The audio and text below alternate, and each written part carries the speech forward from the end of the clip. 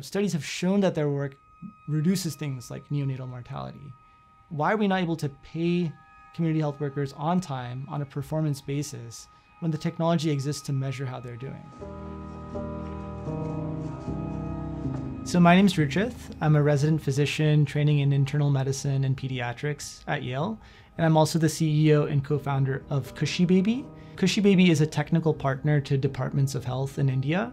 And what we do is we build digital health solutions to track primary healthcare in rural communities and at scale. There are a variety of different ways that we can actually now start to respond to the data. And that's what communities are actually looking for, because they want to feel that, hey, if I'm collecting this data for my village and I'm a community health worker, how is that actually translating into some action on the ground? It's not just me trying to report a number for the sake of showing that the health system is doing a good job, but it should be for me to show the truth, to get support that I need, so that way we can actually improve the health on the ground. We're thinking of this digital health tool not as an intervention in of itself, but rather as a tool to measure other interventions. This is a platform in which you can actually study, did my public health intervention work or not?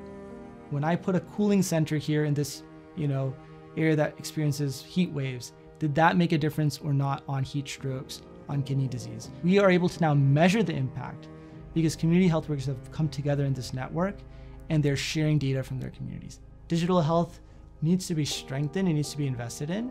At the same time, it's not a panacea. Like, you need to have technology, but you need to also consider the human element, the incentive structures, the supporting environment that goes around it. So I think really my vision for the future is to make technologies accessible, to make collaboration easy, and to make it truly multi-sectoral. Government, development partners, researchers, citizens, community health workers, all on the same, get them on the same page and get them aligned towards the common goal. Over time, we will see the benefits of how a coordinated system can reduce adverse health outcomes.